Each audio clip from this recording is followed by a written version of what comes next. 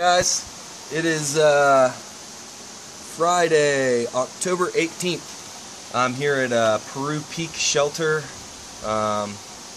in Vermont, about 4.5 miles into my day. Just stopped here for a little break. We got about 10 more miles to go today to get into Manchester. Yeah, I haven't updated in a little while because I haven't been hiking a whole lot. So I pulled into Killington, and when I got sort of turned away at Mountain Meadows, I started calling some of the other places that are there in town to stay, and I called the Inn at Long Trail, and they said, yeah, come on down, you can tent across the street by the trailhead for free. So I made my way down there, and sure enough, man, that place is great. I wrote in their hiker register that it was hiker heaven. But yeah, I ended up staying there for 3 days, tenting outside, and then sort of just kind of hanging around the lodge during the day, utilizing their Wi-Fi, because I was able to arrange a ride from Bennington down to the Berkshires, from my coworker Sylvia at the ATC, who's going to be up in Bennington today. So I kind of had a few days to kill, and I figured rather than hike on to Manchester and probably end up paying to stay somewhere, I would utilize the fact that the Inn at Long Trail lets you tent for free,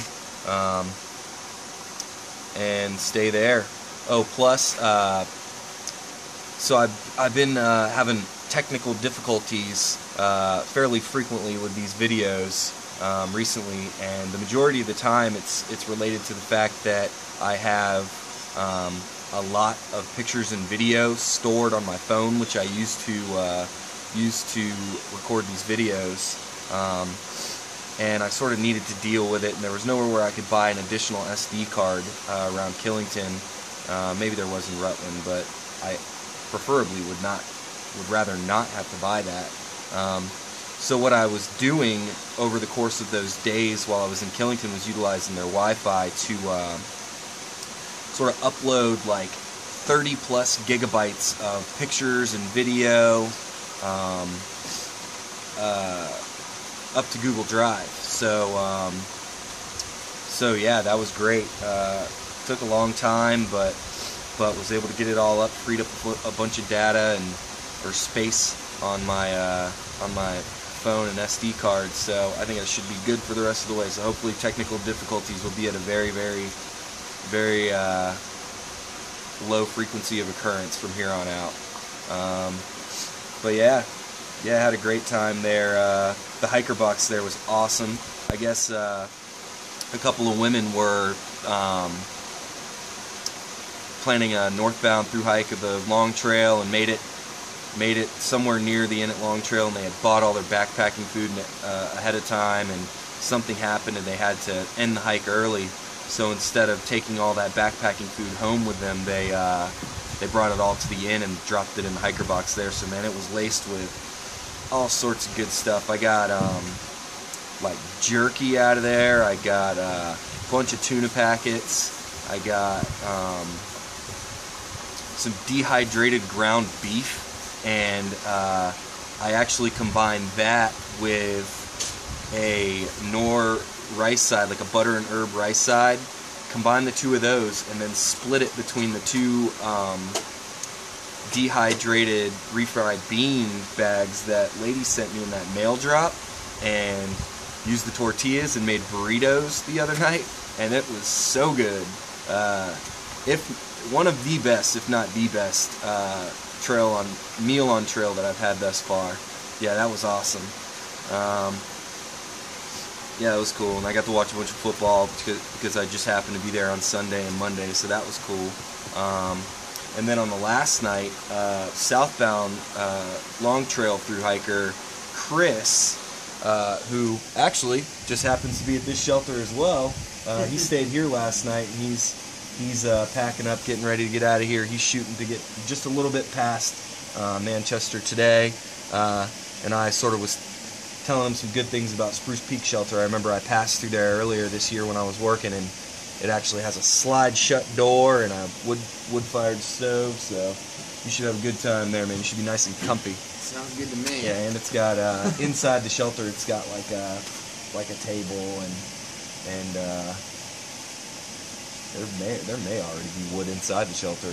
I don't see why people wouldn't just keep wood by the stove. So yeah, that should be warm. Should be good for you. But yeah, Chris, the last time I was there, we were just kind of hanging around and started chatting, and I pulled the patent hiker maneuver of weaseling my way into a room. And I was like, hey man, if I gave you a couple bucks, think I could crash on the floor in your room? And he's like, yeah, sure, no problem. So I actually didn't have to sleep in my tent the last night, which was good because it was wet. Because yeah, it had sort of been raining the night before, I believe, and plus the condensation was building up. And the last day I'd anticipated on hiking out, but the different pictures and video hadn't fully uploaded to Google Drive yet. So thank you very much for that, Chris. That was cool, man. Yeah, that comfortable night indoors, plus the 3 days I took off, fueled the 20 that we did out of Killington. So that was good. And was that your first 20 as well? Second. Second 20? Second 20, and then last night was my third. Yeah. So yeah, Chris is hammering out miles with me, and we'll probably be going our separate ways today, man. But it was good hiking with you. Yeah, and, you as well. Hopefully, come back next year and do some more. Yeah, there's a very good chance I'll be up here again next year, rocking and rolling, looking for invasive plants. Oh yeah, I found. For the most part, when I was surveying the southern 55 of Vermont for invasive plants, I didn't find a whole lot, and it was really, really nice hiking. I literally crossed like one paved road the entire time between the Mass border and Manchester. Yesterday, I found the honey hole for invasives. It's right in between. It's by the North Clarington road crossing. There's like a power line right away, and there's like a pasture or something there. And man, there was just multiflora rows as far as you could see. And what else was in there? There was other stuff. There was buckthorn, big buckthorn trees in there too. I don't know. Future self. Remember, if you survey that area in Vermont, there's a bunch of multiflora rows there. You're welcome. So yeah, coming out of here, I'm going to do this last 10 today and hit Manchester and try and find my way into town, and then I actually have to, just like the AMC has a shuttle through the Whites.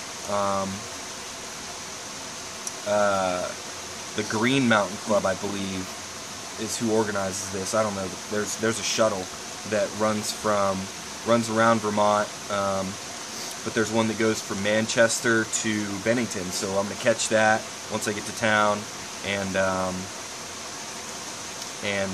meet up with Sylvia, and then ride down to the Berkshires. I think either tonight or early tomorrow. Not really sure.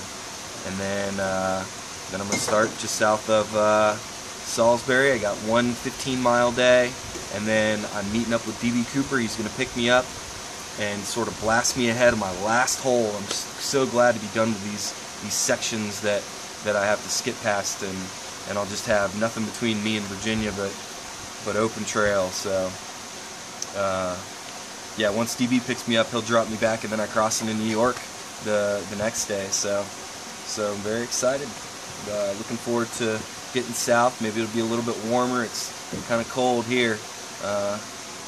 It's been rainy at night the past couple of days, but it's been pretty nice weather to hike in. I'd say it's in like the high 50s, low 60s during the day, and then it gets down into the 40s at night, and it's kind of been rainy for the past couple of days, but it's a pretty nice shelter. I don't know if you can see the brook or stream down there flowing. It's a pretty good view.